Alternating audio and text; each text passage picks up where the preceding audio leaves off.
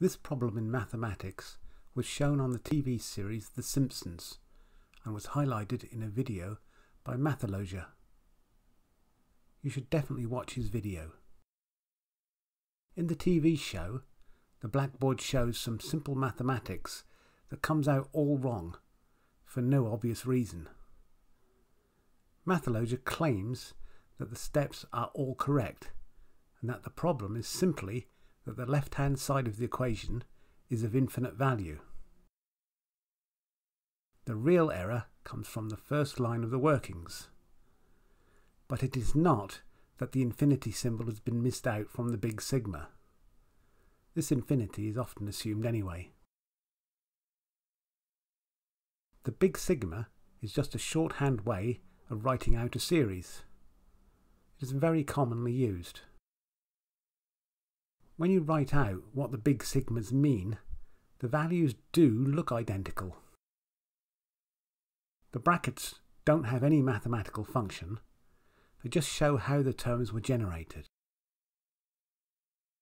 When you write out the partial sums, you can start to see the difficulty.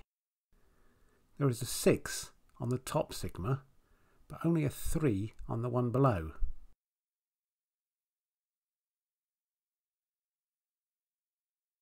But since both values are going to become infinite, then why is that an issue? Let's take a step back for a moment and consider an infinite series S,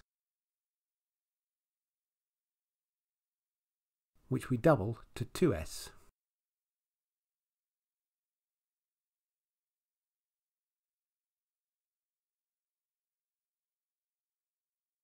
If you then subtract one from the other, you get the entirely stupid result, -1.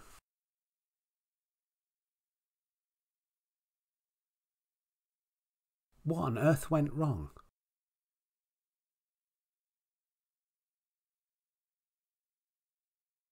Now we need to step back a bit again and see where we went wrong. What we did is we negligently ignored the last term in the series. This had a really huge value. Clearly, this is an illegal operation, mathematically speaking. If you want to retain an equality, it is probably best not to ignore the biggest term in the equation. The problem is this age-old conceptual infinity symbol. It is not a mathematical constant or variable and does not behave as a mathematical object. It has no business being used in equations, as they are no longer guaranteed to make any sense.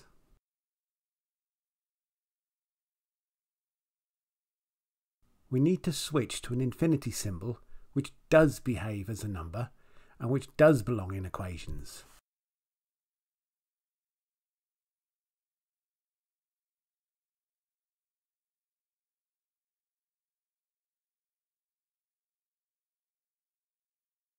Now, finally, infinity makes sense. We can make an equality out of the two sigma expressions for any large even value of h, but it is a bit boring to write out that lot each time. Instead, we can just write out the equality using the phi symbol, and magically infinity and mathematics just make sense again, even to school kids. And there we have it. Thanks for watching.